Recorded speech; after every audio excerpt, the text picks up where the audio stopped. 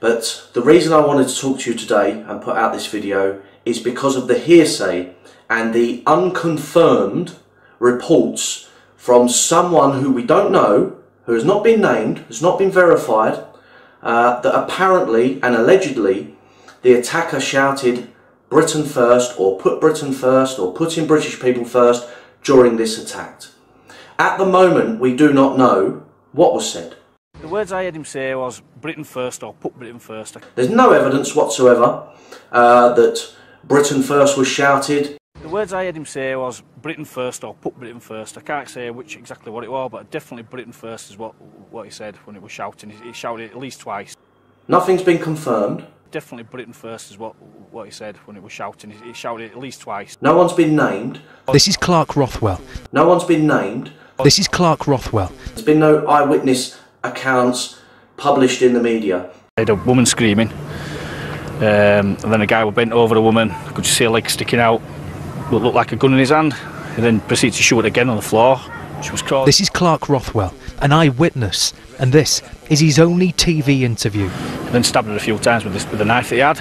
And it's not just what he saw. Disturbingly, listen to what he heard. What words did you hear? The words I heard him say was Britain first or put Britain first. I can't say exactly what it was, but definitely Britain first is what he said when it was shouting. He shouted it at least twice.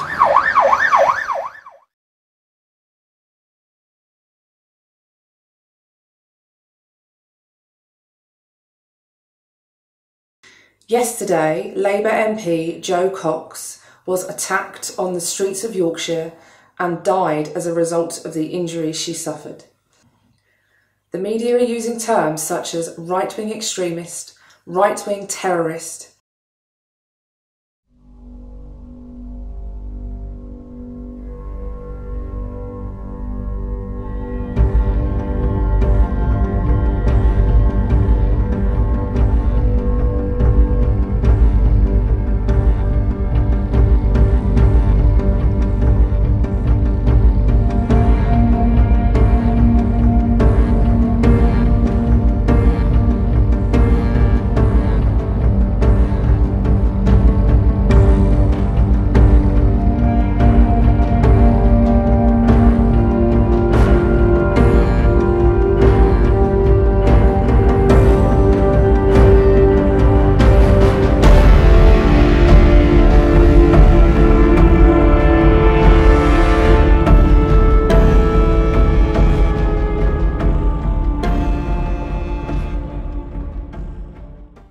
And they reported that the alleged gunman, who has been named as Thomas Mair, shouted Britain first. In this case, there are supposedly 3 eyewitnesses. The first eyewitness is alleged to have said that the shooter shouted Britain first whilst carrying out his attack.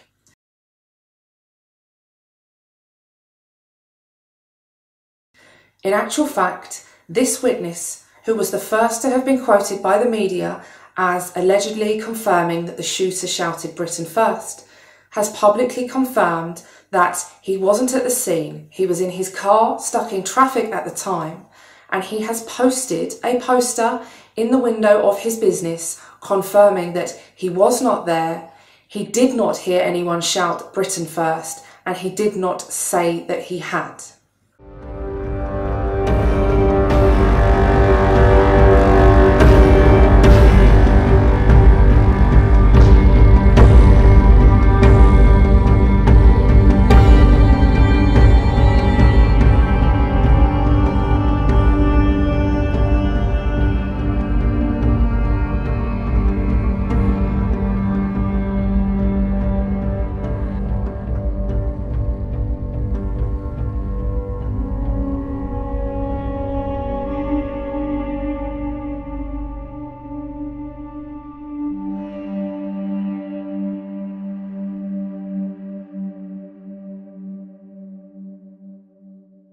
The second of the supposed eyewitnesses was quoted by the media as saying he heard the shooter shout Britain first during and after the attack.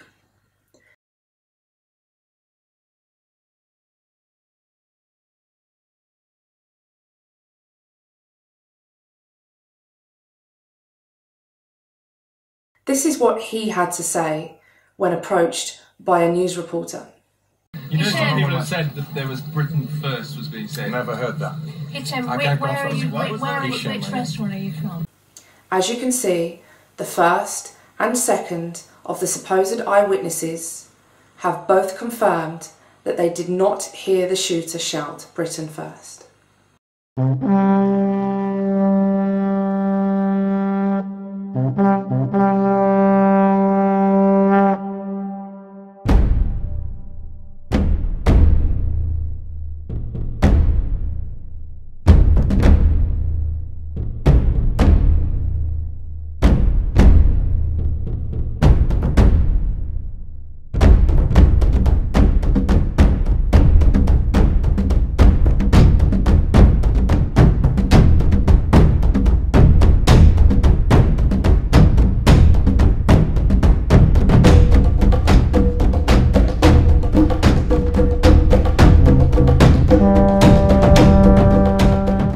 Pulled out the gun and fired the first shot.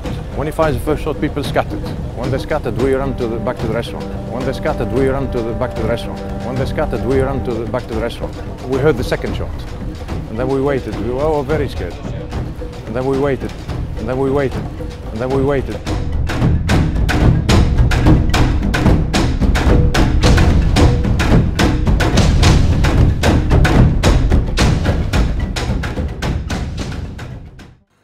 The third eyewitness gave this account to the media. What words did you hear? The words I heard him say was Britain First or put Britain First. I can't say exactly what it was, but... So here we have an eyewitness who said he possibly heard the shooter shout. Definitely Britain First is what he said when it was shouting. He shouted it at least twice. Possibly heard the shooter shout. Definitely Britain First. Definitely Britain First. Definitely Britain First. Definitely Britain First. Very different to how the media are portraying this situation.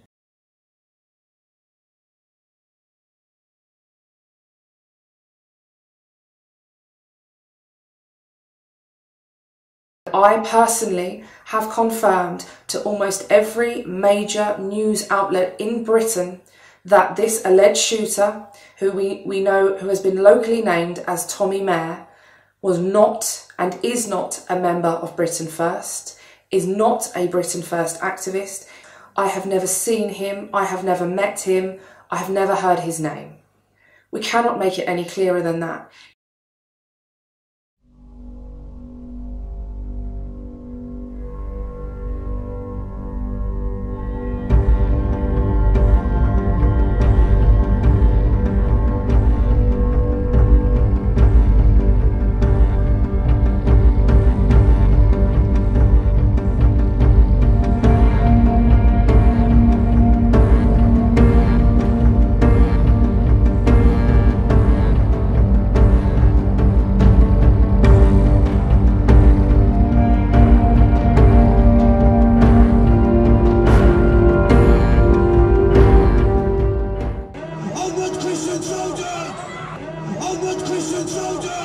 It's going to end in bloodshed. It's going to end in civil war in this country.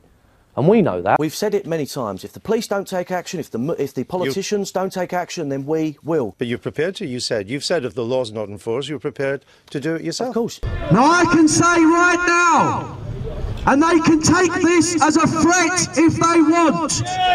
One day, in the future, the boot is going to be on the other foot. Why do they try and throw obstacles in our way? It's because they're running scared at the power and the potential that Britain First and the waves that we're making in this country. They are worried sick. Well, I can tell you now, it will not stop the inexorable march of this movement. One day, the boot will be on the other foot, and you will answer for your crimes against our people. Just think for one moment the spirits of all those people, all those brave souls who charged up the beaches of Normandy. All those brave souls, all the pilots in the Spitfires and the Hurricanes are looking down on us, urging us to be worthy of their example. They fought for Britain, we're going to fight for Britain, and no one's going to stop us. It's about time that everyone, all the people at home watching this video, make a stand. Sitting on the sidelines and being silent is no longer an option. We have to have our voice heard, we have to take a stand. There's going to be hundreds and hundreds of patriots from all around the country descending on Deswbury this Saturday. We are meeting at the train station at 1 p.m. There's going to be lots and lots of local people joining us. So all I'm asking you is, don't sit on the sidelines any longer. Make a stand. And we have had enough. The people of Europe have had enough. And the fault lies not with these refugees, not with these migrants, but with the spineless, gormless, self-serving, corrupt career politicians that rule the United Kingdom. But the fact is that the people in positions of power in this country are against Christianity. If we all go about our day-to-day lives as peacefully as possible, trying to avoid any conflict, just keeping our heads down and getting along with everyone, pretending that we haven't got all of these issues. So really this video was just to highlight that as much as this may be being encouraged in churches of England, across Britain, it's actually not what Britain First stand for. And as a Christian, and as I've discussed this with other leaders within the movement, this is not how to save this country. If we want to save Britain, we don't keep our heads down and avoid any conflict and try and just live peacefully with our neighbours. What we need to do is take up our swords. What we need to do is take up our swords. What we need to do is take up our swords. Our children and their children will be doomed. We have had enough of these career politicians selling us down the drain. This is why 4 years ago Britain First was established, because we have had enough. We are sick to death of the politicians, and it's going to end in bloodshed and civil war. We're trying to take our country back from the corrupt, self-serving career politicians. We're trying to take our country back from people like David Cameron and Jeremy Corbyn and all the mainstream politicians, and we're fed up of it. We are going to take our country back. Whether it takes us 10 years, 20 years, 30 years, it doesn't matter. We will take our country back and nothing can stop us. And I hope that as a British patriot, you at home, you will join us.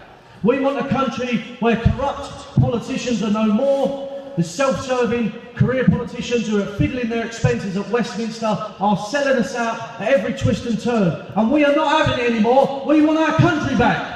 We will never take our 20 pieces of silver to betray our country like all of our politicians have done. Now's the time to get up off your backside and do something about this. We're the people who are prepared to fight and to die to take our country back. To take our country back from the politicians. I'll be damned. Over my dead body will anyone take this country off of my people. Britain First is the voice of the silent majority, and we are sick to death of greedy politicians treating British people like second-class citizens. Enough is enough. Corrupt politicians are constantly cutting spending on the elderly and the disabled. The new left-wing extremist fringe that has taken over the Labour Party. It was eye-catching, it was meant to be, it was done for a reason, it got people's attention. We're running out of time. If we want to build a future for our children and grandchildren, now is the time to stand up, put your head above the parapet and be heard.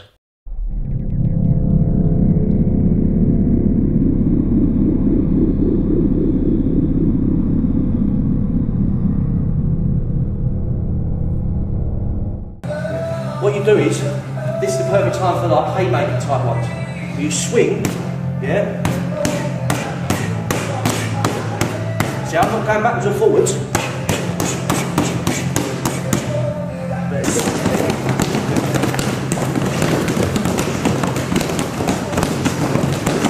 So this is our very first academy, and we're going to be holding them all over the country. We've got trainers here, professional boxing coaches and submission coaches, etc, etc. So this is the very first one, and I hope we're going to be holding one up north, in the Midlands and in other areas of the country. This historic mission to save our country. And 2016 is going to be the year of Britain First.